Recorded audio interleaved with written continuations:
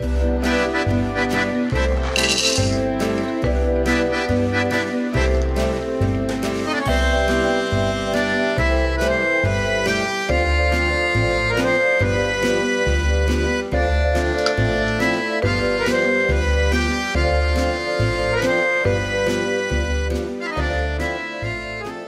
everybody, and welcome to Board Game Breakfast. All right, well, we are once again in the middle of the summer.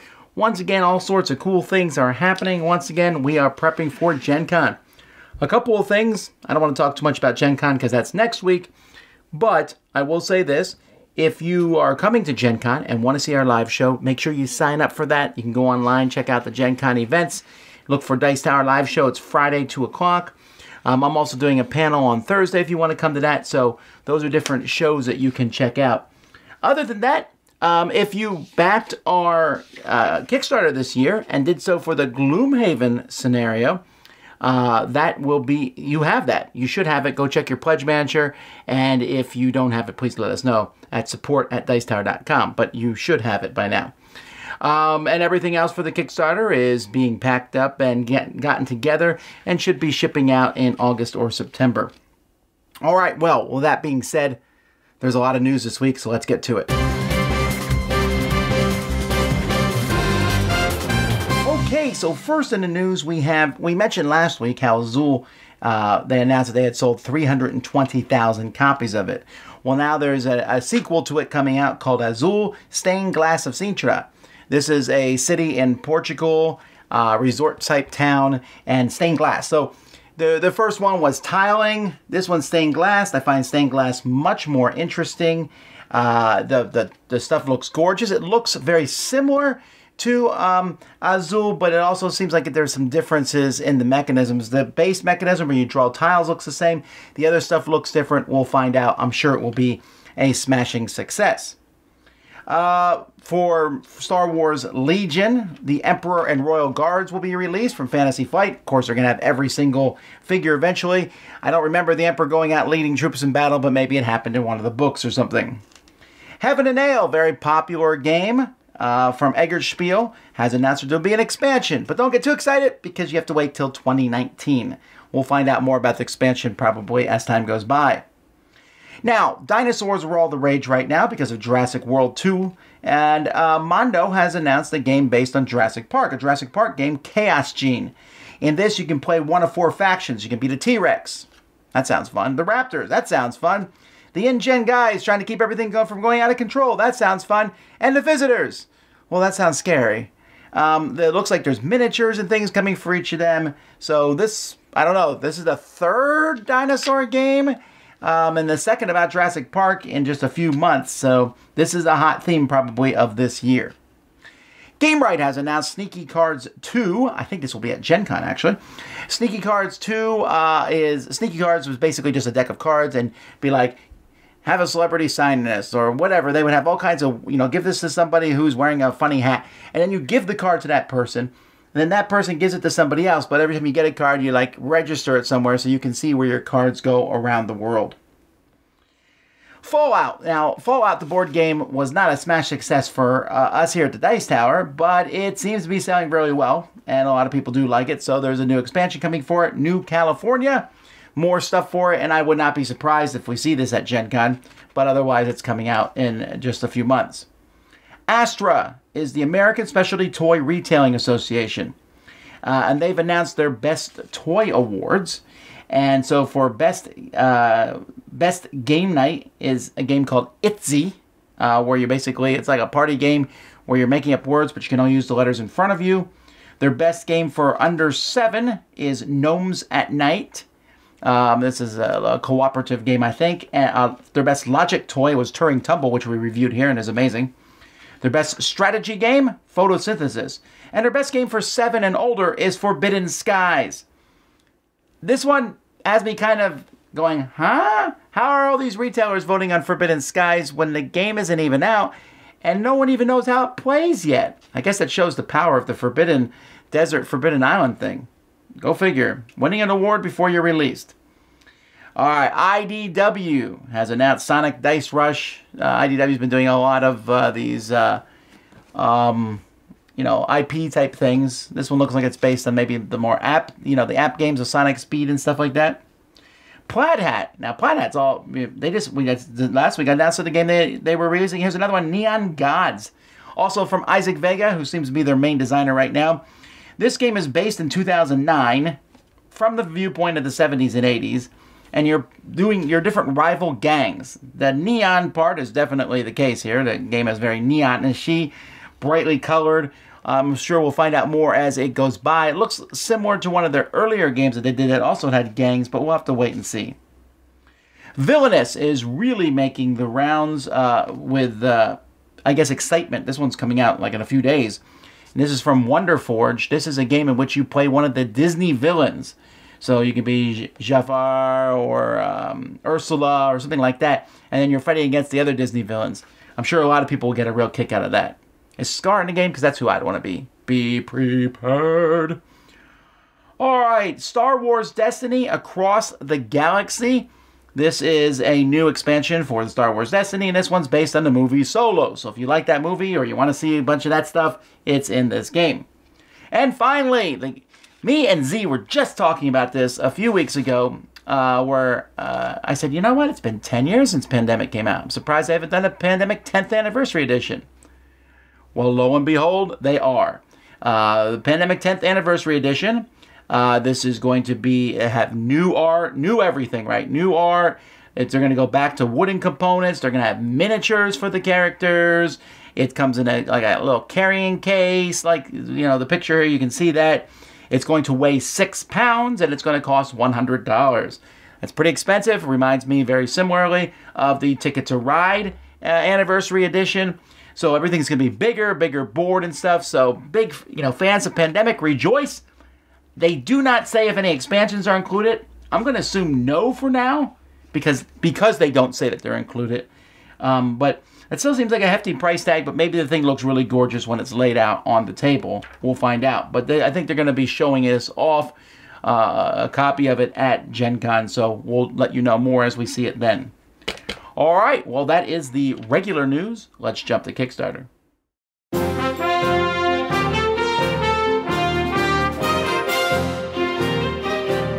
Happy breakfast, everybody. As the gaming world winds up to Gen Con next week, I think it's interesting to see what companies decide that this is the right window for their campaign as all the Gen Con campaign activities are going on.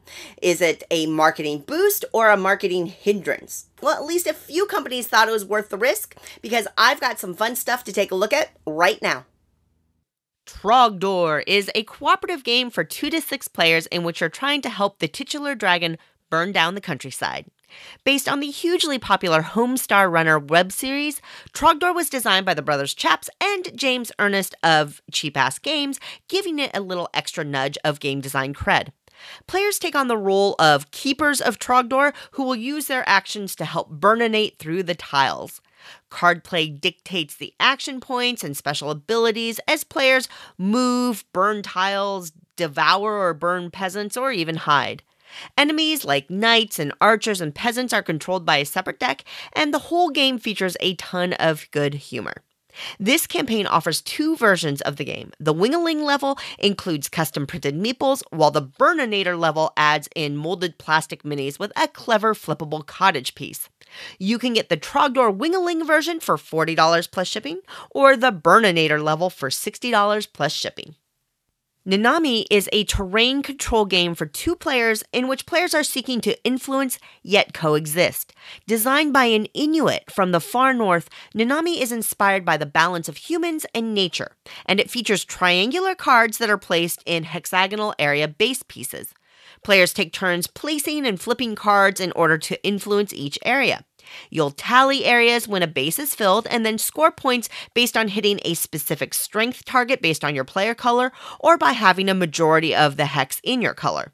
Nanami has sleek, modern abstract art, and while this is the designer's first game and publishing attempt, the project is compelling as an abstract 2-player game, and it's worth a look. You can get a copy of Nanami for a pledge of $45 Canadian plus shipping, although at the time of this recording, there were early bird levels still available. Another new design and publishing team is bringing us Tiny Trees. With shades of the tree spirit game Kodama from Indie Boards and Cards, Tiny Trees differentiates itself by having a three-dimensional presentation with hexagonal cards being added to a trunk to grow your game structure. Blessing cards change the rules of the standard gameplay, and they get mixed up, offering different challenges each game. And you'll score points through branches by scoring points for the most plentiful bark type along the way, life forms like birds, bugs, and fungus, and finally, those blessing cards also set endgame goals for points too. Interestingly, the makers actually note that they worked to exclude destruction elements in the game so that players don't have to worry about their tree creation being ruined. Tiny Trees is cute and simple, and it offers a deluxe laser-cut cardboard edition, but a basic cardstock version of Tiny Trees takes a pledge of $33 plus shipping. In Escape Plan, designed by Vital Lacerda, players are former members of a bank-robbing team. But now you're all on your own trying to get out of the city before it gets locked down by the cops. On your way out, you have 3 days to find your escape route and to collect as much of the hidden loot as you can. And if you get caught by the cops, you get nothing. Throughout the game, you're plotting your moves, which includes influencing the cops. You'll move around, hire gangs to create diversions, and visit stores to buy equipment and open lockers. As you continue, your notoriety will increase and you'll get new abilities, but you'll also draw more attention from the cops, so you can try to push them towards your former gang members instead. Escape Plan features deluxe quality pieces and really stylish art by the ever-talented Ian O'Toole, and it's been praised as one of Lacerda's more accessible games, providing depth with a little less complexity. A copy of Escape Plan takes a pledge of $79 plus shipping. And last but not least, SPQF is a streamlined deck builder for 2 to 4 players designed by Grant Rodiak, best known for Cry Havoc. SPQF subverts some elements of deck building like card cost, and the cards are multi-use. As you work to gather resources and build up your civilization, you'll draft cards to enhance your deck and play cards that can be used for their actions, used to strengthen other actions, or used to follow an opponent's action. Then, in another twist, any unused cards in your hand on your turn, well, they get put out for other players to potentially draft from later. Monuments randomly assigned at the beginning can provide extra endgame points, and SPQF features charming anthropomorphic animal art that's reminiscent of older Disney films. SPQF includes a bunch of custom etched wood pieces, and you can get a copy for $49 plus shipping. Alrighty, that's all I've got for you this episode. Hopefully something caught your eye. And until next time, I hope you have a wonderful week. Hey there everyone, I'm Jen, the board game librarian, flipping some pages and pushing some cubes with this week's segment, From the Page to the Table. This week I'm going to look at a book which is so hard to take away from the iconic movie franchise that spawned after it. And that would be The Godfather by Mario Puzo. This is one of those movies that I think people sometimes forget was based on a book, and a book that's pretty solid too. I did this a couple of years ago for my classics book club in the summertime, and of course I heard, well, why is this a classic? Well, it's a classic because it's definitive of the genre. It's this great pulpy mafia fiction book with lots of crime and intrigue, family drama, and that had such great source material to spawn such a wonderful franchise. I think for some people, it's one of their favorite books and movies of all time, and I can totally see why. There's lots of things and games out there that are based on the Godfather universe, but my favorite, and it's one of my favorite games, is The Godfather, Corleone's Empire, designed by Eric M. Lang and published by Simon Limited. 2 to 5 players, 60 minutes plus, depending on how many people you have, 14 and up. So there's a lot that goes on just besides the whole franchise. So we have where you're trying to do a lot of jobs and do a lot of area control, which is essentially what this book is about. It's all about spreading out your empire and having the most power, which is what this game is, the heart of this game really is too. I think there's a lot of things that one can love about this besides the area control. It's super thematic with the jobs that you're trying to do, the collecting of different resources, and the crime that's going on here is definitely seen in this game as well. Godfather was one of my favorite games of 2017. What was one of yours from 2017? That's all for this week. Happy gaming. I'll see you on Instagram. Greetings and welcome to the Mega Meeple. I am Thomas Grogan and I need your help. I know I need help, but that's beside the point. No, I need your help. Now, I'm kind of new compared to other people in the board gaming community. I've only been playing board games for, about 3.5 years. I've only been doing my podcast a little over a year. And I've only been doing this for, 2 months? 3? Maybe? I lost count. But anyway, I have had recently 2 designers send me their game and ask me to do a review of them. Now, this is where you come in. I need your help. What do you look for in a game review? I mean, I've seen a lot of other people do game reviews where they go over how the game plays and how do you play the game. Oh, in that case, is it really a review or just a how to play video? I mean, do you want to see ratings of the art or the components or the rule book or the mechanics or how it plays? Do you want to hear what my personal experience of how that game made me feel? What do you want to see in a game review that would be beneficial and helpful to you as a gaming consumer? So, sound off in the comments down below and help a guy out. And thank you so much in advance for your advice and suggestions. Skies Above the Reich is a solo game where it puts you in charge of German fighters trying to knock out American bombers from destroying German cities. It comes with a basic game and an advanced game. In the basic game, either you blow up one of the bombers into formation or you knock them out. That's it. In the advanced game, either blow up one of the bombers into formation or you knock them out and then you chase the guy. In this game, you have a couple of maps. You got the big picture map where you see all the American bombers. You send your German planes to take out these bombers. Once one of the bombers is out of formation, you go to a smaller, more detailed map, and that's where you start doing damage to the plane, or the plane does damage to you. You can actually start playing this game without even reading the rulebook. Take your handy dandy player aid. When you come to a problem, stop, go to the rulebook, read that section, keep going. Skies Above the Reich, medium in complexity, published by GMT. Flying Pig Games, Rangers at Pointe du Hoc. This game is not out yet, it's a Kickstarter, and it kickstarts July 24th, noon, Eastern Daylight Time. So this is a solitary game where you play the Rangers getting off on Normandy, attacking the Germans, trying to climb 100-foot cliffs to try to take out a gun that's taking out your buddies out there at sea. This is a push your luck type mechanic where you roll a die and things happen, like German counteroffensive. You're out of ammunition, bombardment from the Germans. And all this is happening while you're trying to survive and you're trying to get to those cliffs about, 100 yards away? Bad things are gonna happen. So, you gotta make good things happen. This ain't Frou-Frou goes to Namby-Pamby land. It's a war game. July 24th at noon, when the Kickstarter kicks off, it's gonna give the first few players the game for $1. Plus, the stretch goals.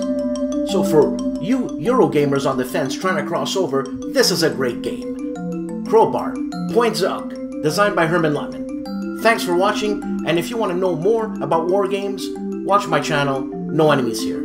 Thank you.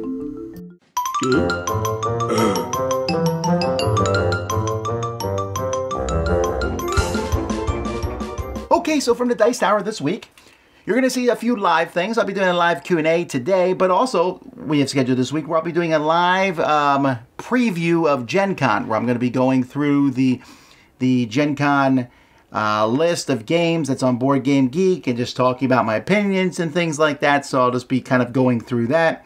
Also, you saw our top 10 anticipated games from Gen Con that we haven't played. I'll also be doing a list this week of top 15 games that you should check out at Gen Con that I have played. I will be Sam's going to be taking a look at top 10 games you should look at the demo versions of. I think Z's doing expansions. So a lot of pre-Gen Con coverage, but there's also going to be many different reviews put up this week. One that I'm really excited about. I'll be doing a couple reviews on the Rise of Fenris expansion for Scythe. So that's pretty exciting. I guess I'm kind of tipping my hand here because I'm pretty excited about the review, but you'll want to check those out. And of course, the podcast, Dice Tower podcast going up this week is me, Eric, Suzanne, and Mandy. And again, it's a pre-Gen Con show where we talk about the different games and answer questions about Gen Con. Of course, that's not it. As usual, I want to point out that the Dice Tower is not just video. We have a podcast, like I just mentioned, and there are many other podcasts in the Dice Tower Network. You can find out all their great shows at dicetowernetwork.com.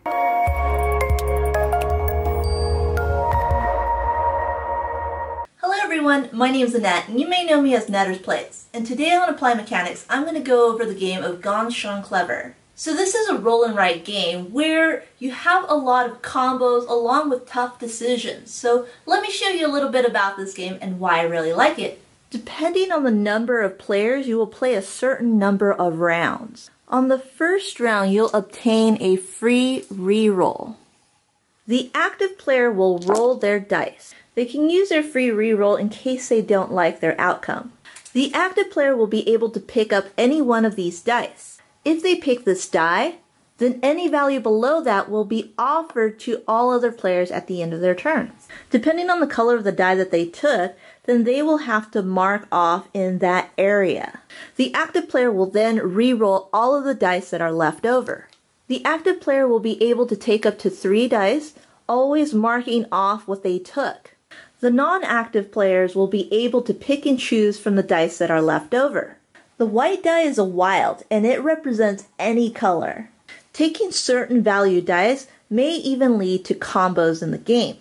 If you were to take this value 6, then you could potentially mark off this box, which will then lead you to mark off any blue value box. In that case, you might be able to make even more combos along the way. You add up your points for every region, and the player with the most points wins. So as you can see, there are a bunch of tough decisions in this game.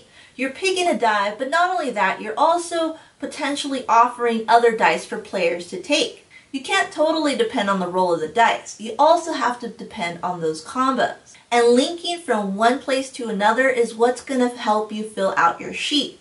You also have other helpful things like rerolls and other added dice to pick up along with that white die. There's so much variability in this game that every game is different.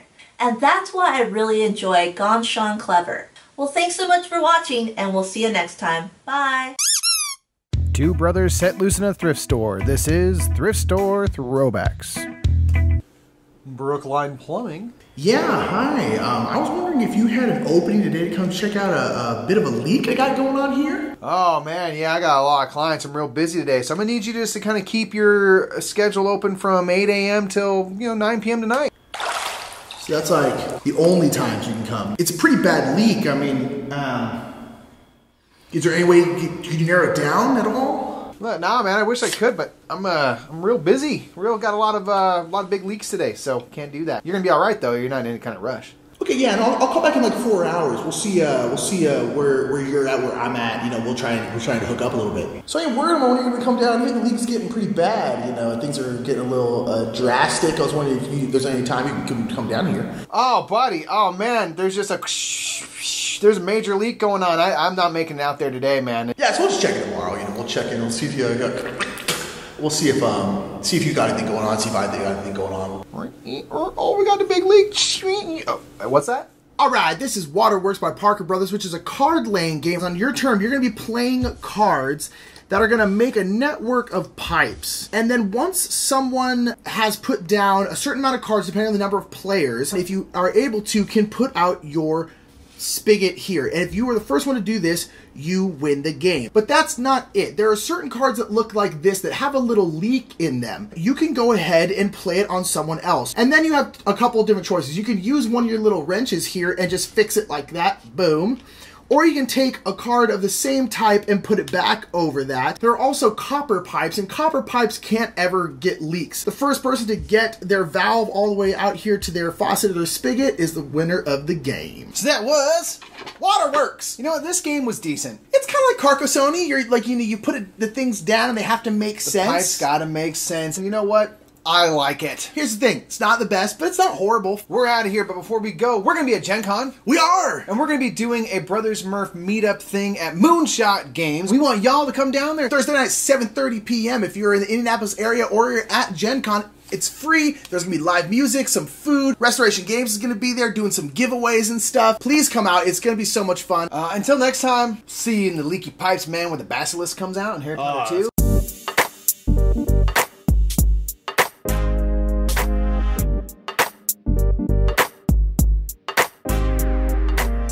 So you're going to Gen Con this year and you want some ideas on where to find RPGs. Hi, I'm Chris Renshaw, and today that's exactly what I'm going to do. I'm going to show you where on the dealer floor you can find some good RPGs. First mistake you're going to want to make is to avoid this area right in here. This is the Paizo booth. Well, Paizo is releasing a print version of their Pathfinder playtest book, so this booth here is going to be swamped with people. You're going to want to avoid that one too. Now granted, Fantasy Flight is also releasing some cool stuff with the L5R RPG, but it's one of those, is it worth spending time in line waiting for this? That's something only you can answer. If we head just north of the Fantasy Flight booth, that is where you'll find Chaosium, and Chaosium is famous for the Call of Cthulhu role-playing game, so you'll be able to find lots of good stuff there. Lastly, we're going to look at aisle 2500, starting with 2563. This is Modiphius Entertainment, who is famous for the Star Trek Adventures game, and they're coming out with the 5th edition Vampire the Masquerade game. Moving down from there, 2545 is a great place that I highly recommend for all of you. That is the IDG and the Indie Game Developer Network. This is where a lot of people that can't afford to have a booth, a lot of small indie games, will submit their games to this booth and they can be shown off here. So you're going to see a wide range of RPGs. This is probably the best place to go if you're wanting to find a brand new RPG. Continuing down, booth 2519, I can't mention one of my favorite games, Monte Cook Games, Numenera, Cypher System, all those great games. They'll have probably the new releases of Numenera 2, Destiny, and Numenera Discovery there if you're wanting to check out the core new rule books. So there you go. There is a bunch of places for you to get started. This is hardly everything that you could do to find RPGs there. I could spend an hour going through the map here and I'd still miss probably some RPGs. In fact, that's the best part about Gen Con, is just wandering the halls and finding something that you didn't expect to. So in the meantime, make sure you check out the Boards and Swords podcast over wherever you're listening to podcasts. Follow me on social media and let me know where you're going to be, what you're playing at Gen Con. And in the meantime, I hope that all your hits are crits.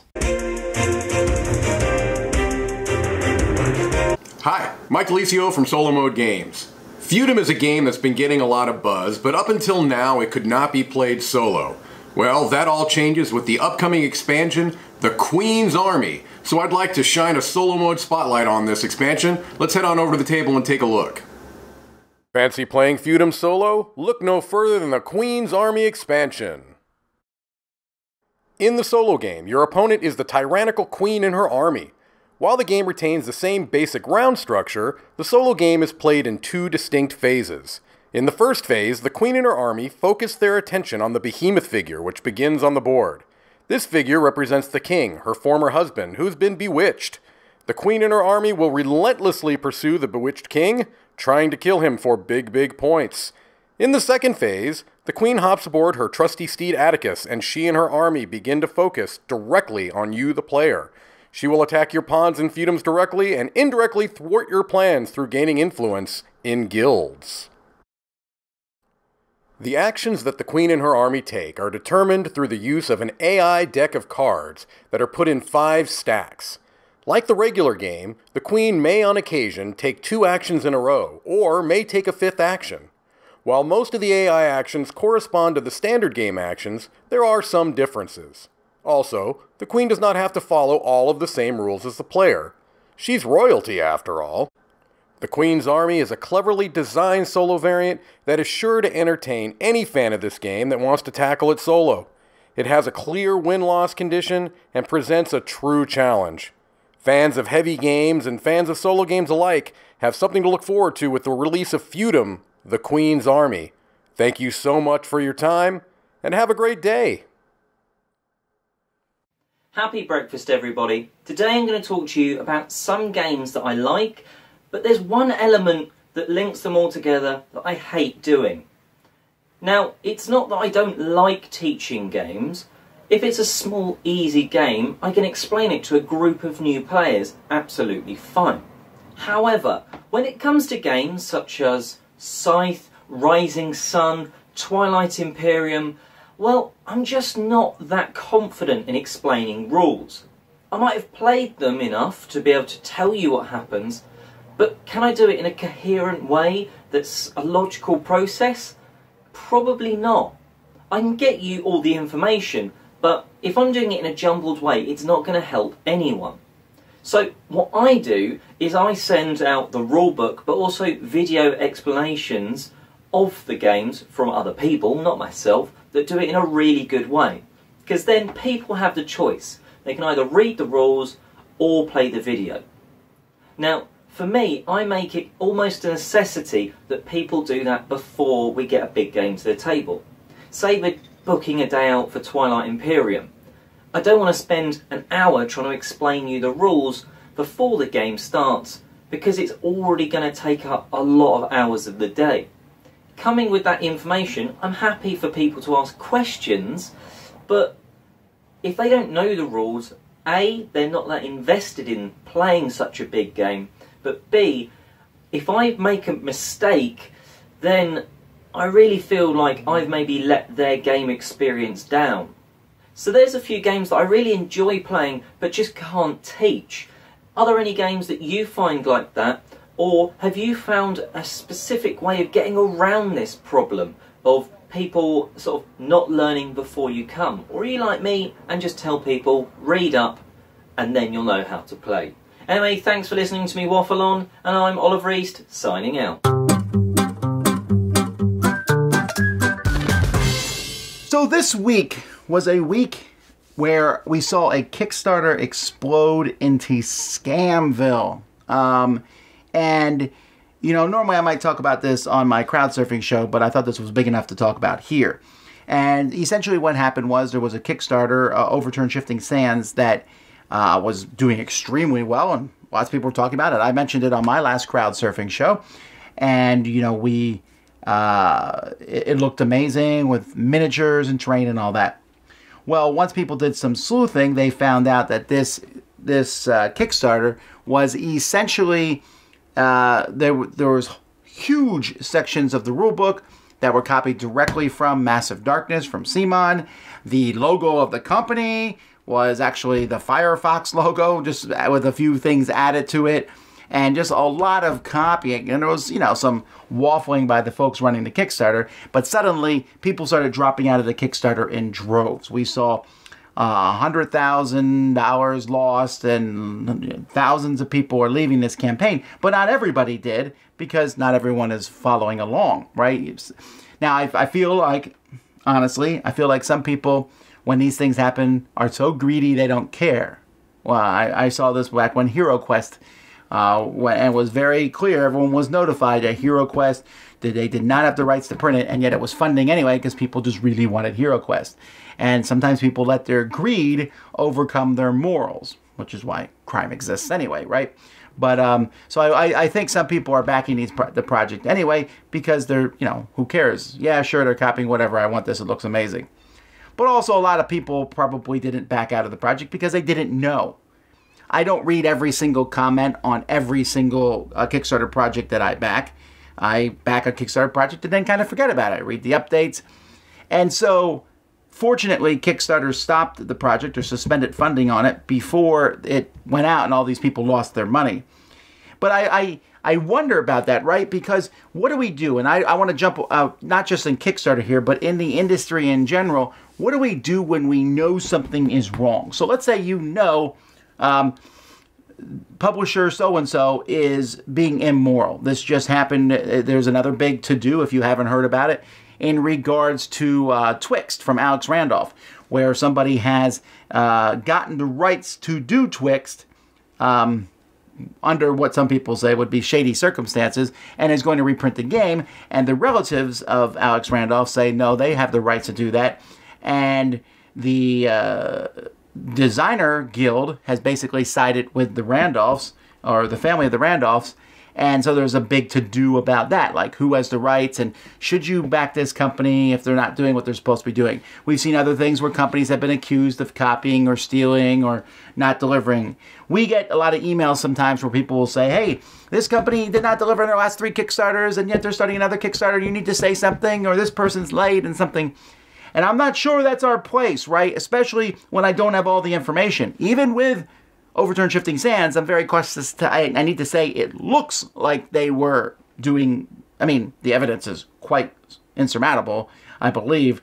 But at the same time, we're not 100% sure, and I'm very cautious to call people out publicly on a show or publishers out. There are publishers out there that I think do shady and things, and I'm like, I wouldn't do that.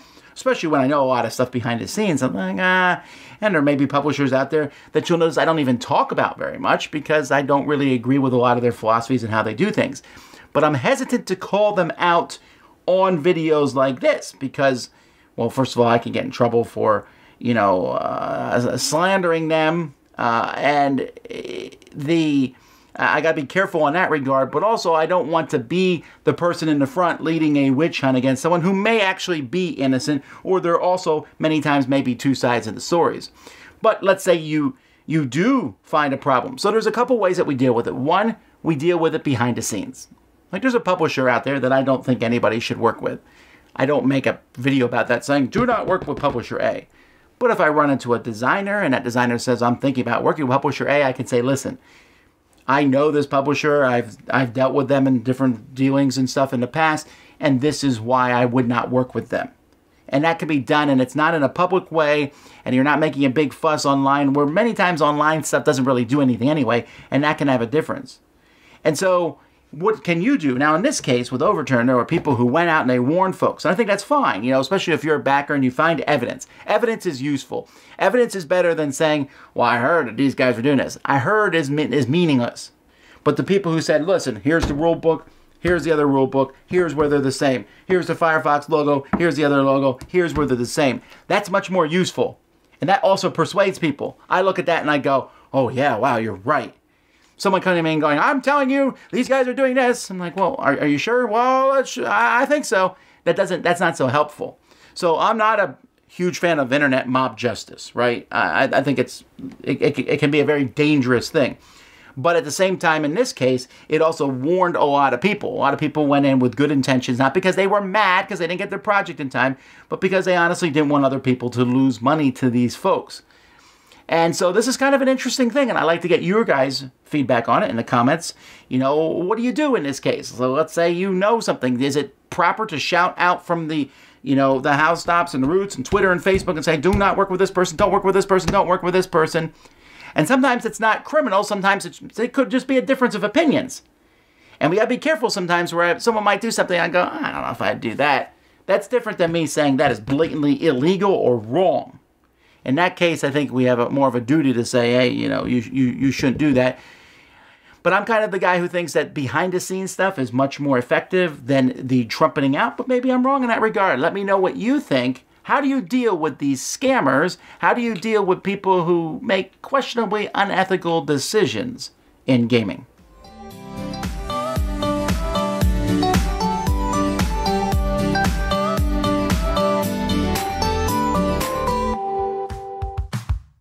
What's up, everyone? I'm Danny. And I'm Derek, and this is You Bet Your Biddy.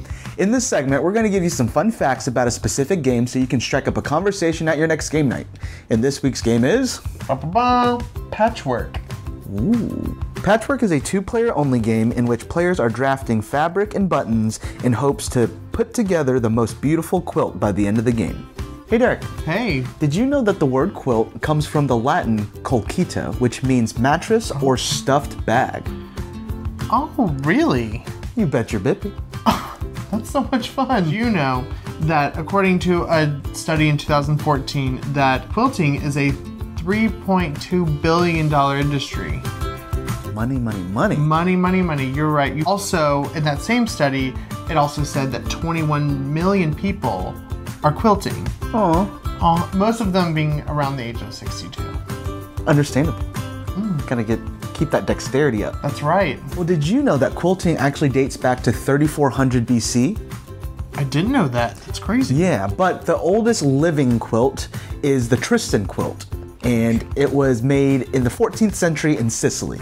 Oh, yeah. How wonderful. Did you know that the world's largest quilt to date right now is the AIDS Memorial Quilt, and it weighs 52 tons. Holy cow.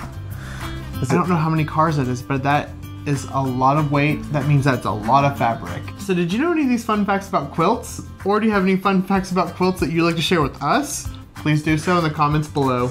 And make sure you guys follow us all over social media. We're on Twitter, Instagram, Facebook, and YouTube. And we will see you next time. Happy breakfast, everybody. Happy breakfast. Get those quilt facts going. Go search them. Hello guys, I'm Cardboard Rhino and welcome to Rhino Says Yes. Today I have a great exploration and tile placement game to show you, which is definitely a hidden gem. It's Lost Valley. Lost Valley, the Yukon Gold Rush 1896, is the second edition of Lost Valley and is a game for 2 to 6 players. During the course of the game, players must explore an ever-expanding valley in the hopes of discovering gold, forests for timber, or a fishing spot along the river for some food. The map is modular, so it's different every time you play. In your turn, you can move and explore, do an action, and trade goods in the trading post, and you can use the whiskey to gain 1 extra action. The actions you can do involve collecting materials like fish or cutting down trees or hunting, and you can also dig for gold and build works. If you do works that other players can benefit from as well, you gain XP, and every 2 XP you can get a special skill. River gold is easier to wash and collect, but other areas you have to connect with water first, or in the case of the mountain gold, you first need to build a mine or get some dynamite. You of course need tools in your journey to get gold, but you also need gold itself so that you can exchange it for items and gear to help you reach your goal more effectively. You also have to make sure you have enough space in your backpack and your carts for the stuff you absolutely need. There are some treasure maps you can put together and find the right spot, which give you extra gold. You need 10 gold tokens to trigger the end of the game, or when the land tiles end, you keep playing until the river freezes. The player with the most gold nuggets wins the game. I really enjoy playing this game because it actually feels like I'm on a fishing trip. The game allows you to explore more and more gradually. There is coziness in the gameplay and in the player interaction, and excitement in discovering new things. The mechanics are very interesting and for sure will keep you engaged all the way through. Unfortunately, you have to bear the rulebook and the graphic design that are not great, but it's worth doing so because the game itself is great. So Rhino says yes to Lost Valley. You should definitely give it a try.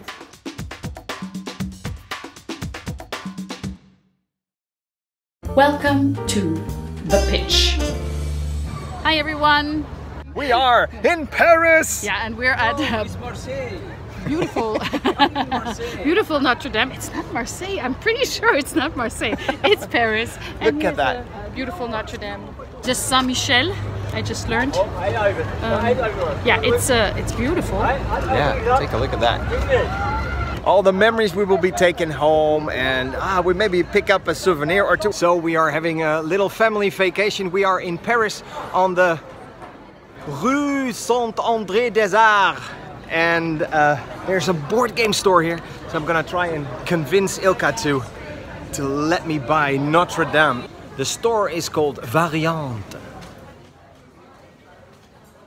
Ilka. Yes. This is the perfect souvenir. Okay. It's a Stefan Feld game. You love Castles of Burgundy. Let me ask something first. Bonjour. C'est seulement en français? Non, c'est aussi en anglais, en allemand, et je crois qu'il y a d'autres langues. Merci beaucoup. I'm sorry. It's only in French. Only in French. Ah, dommage. Oh well. Small victories, I guess. Bonjour.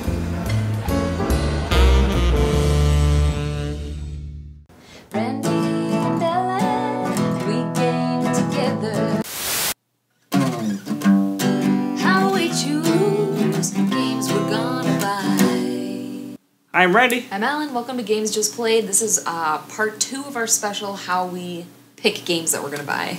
The second thing I look at in games is what the weight rating is. Board Game Geek, again, to the rescue. They have a user-voted on ranking system, anywhere from 1 to 5, 5 being the heaviest. Most of our games in our collection are a 1.75 to 3.25. We have some heavier games that are almost 4s. But we typically stay in that mid to heavyweight range. Yeah, definitely. I think the heaviest one we have is like Caverna and Great Western Trail. Those would be the two heaviest that we have. Yeah. Guideline.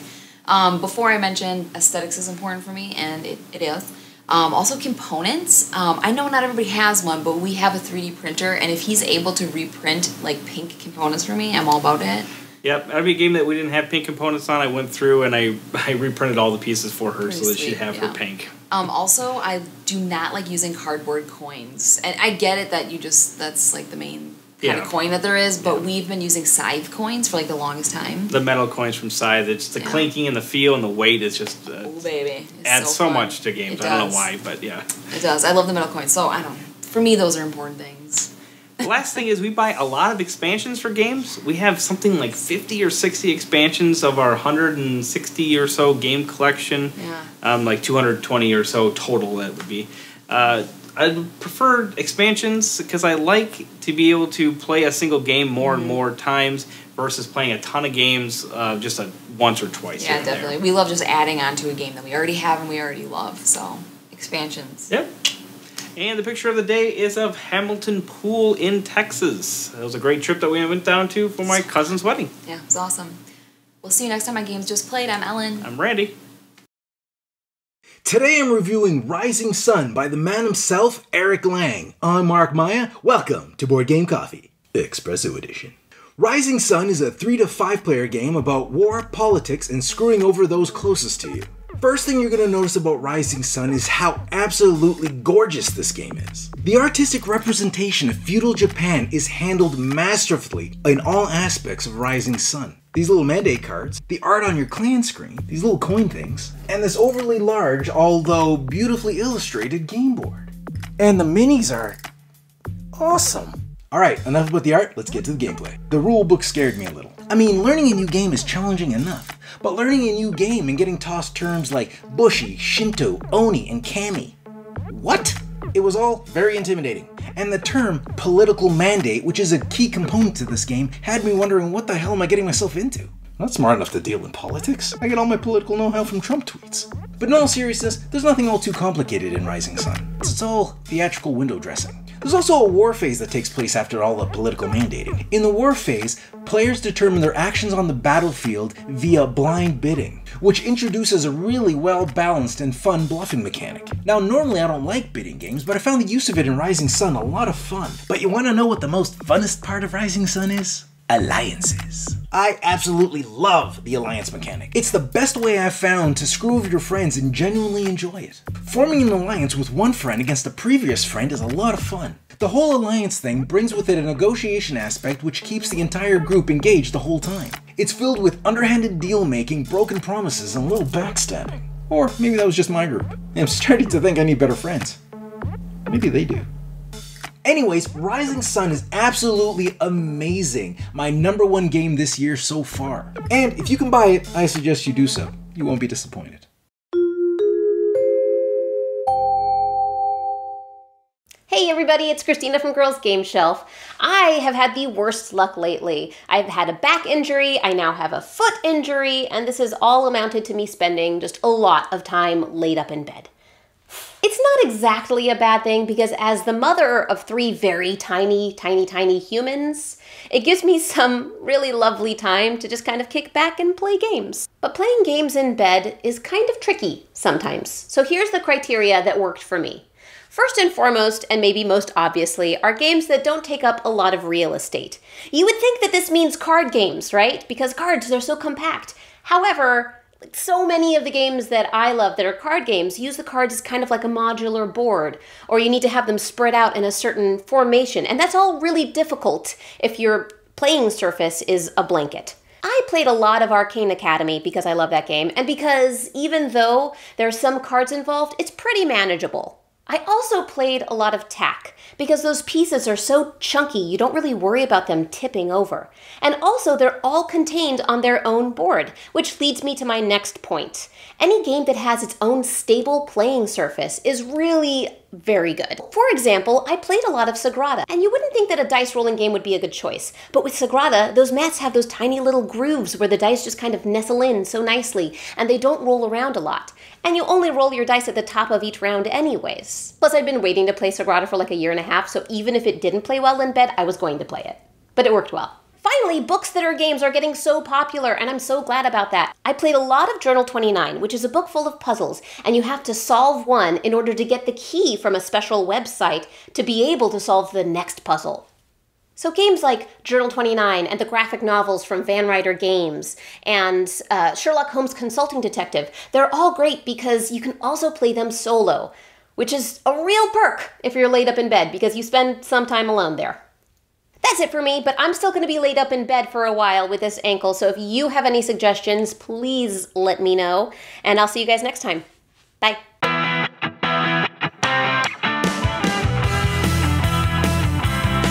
Hello, breakfasters. Hi, Tom. My name is Blaine from Blaine's Games. I'm quite grateful to the Dice Tower. In fact, I own many of the games behind me because of Tom and the Dice Tower's reviews or news reports. But when it comes to his view on some small box games, Tom's just wrong. Tom, I've heard you complain about some tiny games. They aren't very epic, and you've said others should have been bigger.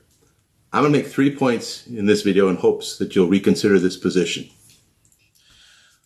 Point number 1. As a person with mobility challenges, there are practical limits to what I can comfortably carry around with me. I feel like this is the point where I should be doing my Tusken Raider impersonation.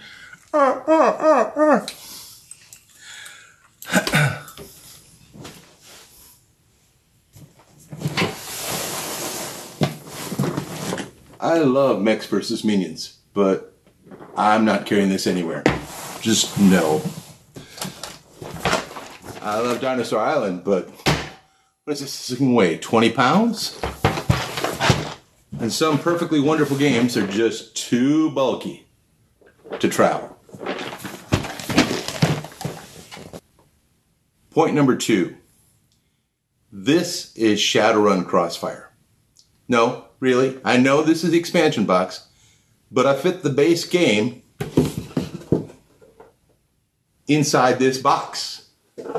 How many big box games come with too much cardboard insert and too much air? This is Tiny Epic Galaxies. This game almost doesn't fit in the box it came in. That's true for a lot of the games in this line. It's a lot of game in a little box, both in components and gameplay. Which brings me to my final point. This bag, point number 3. I can fill a bag that's easy to tote around with a great assortment of fulfilling and immersive gameplay. Like exploring the galaxy and racing to be the first to colonize the richest worlds.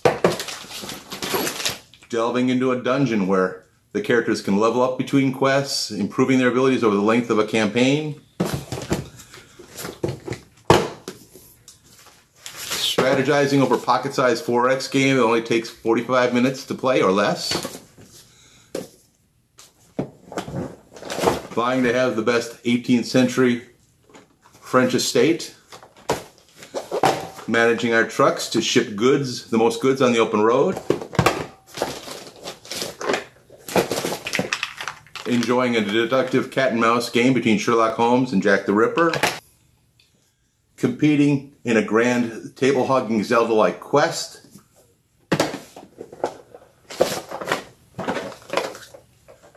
Laughing at my friend's challenged dexterity.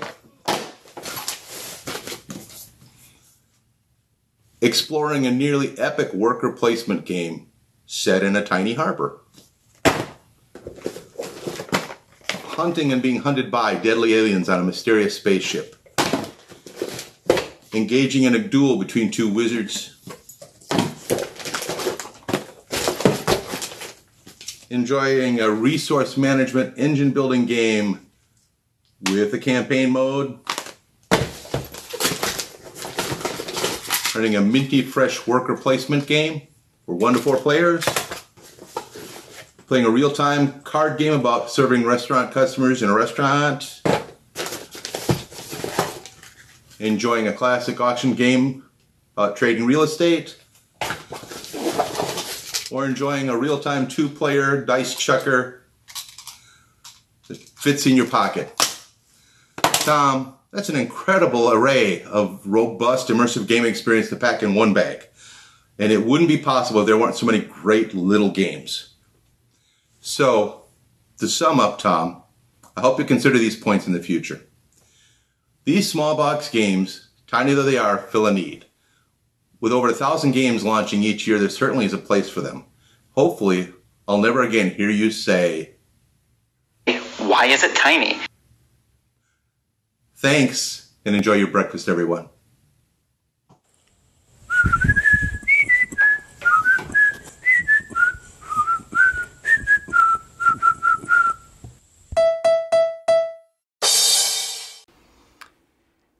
All right, well, you are going to hear me say that again, but I want to point out a couple things. First of all, I do not think little games are bad. Like you pointed out, you can have a ton of little games in a bag, and I have tons of little games around here that I really like. And like Santo Domingo, I just reviewed that this past week. I think that's a great little game. I just think a little game should be a little game. And like, for example, Mint Works is a tiny little game that I actually like, and it works as a tiny game, and it's easy to carry around. But just as you say that a bigger game is heavy and harder to carry around for a lot of people, and that's certainly a valid point, so you could also say that a game that's little and has tiny print and everything is harder for people with bad eyesight. I'm not sure that I can say that someone who has a problem, a disability in regards to a certain game, maybe I have a hard time, I have a shaky hand, right? So I shouldn't talk about dexterity games. No, I think sometimes we just have to work within our limitations. And I also might say that a bag of little games like that, and then in another bag you have Seventh Continent, I might want to play the Seventh Continent more than all those other little games put together. Maybe. But the only time where I say this, and you mentioned this with the Tiny Epic games in particular, and not every Tiny Epic game is this way, but I feel like the Tiny Epic games could have been a bigger game. Instead of squinting and moving tiny little pieces, I'd prefer it to be a little bit bigger on the table. I'm not asking it for it to be Mechs vs. Minions size. I'm asking for it to be Carcassonne size or Ticket to Ride size, a little bit bigger. I don't say it very often, but I probably will continue to say it about different games. Of course, the Tiny Epic people kind of smacked me upside the head then when I came out with Heroes, Land, Air, and Sea, since that game is gigantic. I understand your point, and I certainly think we should talk about little games, which is why we review a ton of them on this channel. But I still do like my big games also. Folks, that's the end of another Board Game Breakfast. If you have a Tom is Wrong segment, definitely send it in. Here's your chance to tell the world what I do wrong or say wrong. I really felt like I would be getting thousands of submissions. But anyhow, we love to hear back from you, of course. Check out our forums. Talk to us on our Facebook group.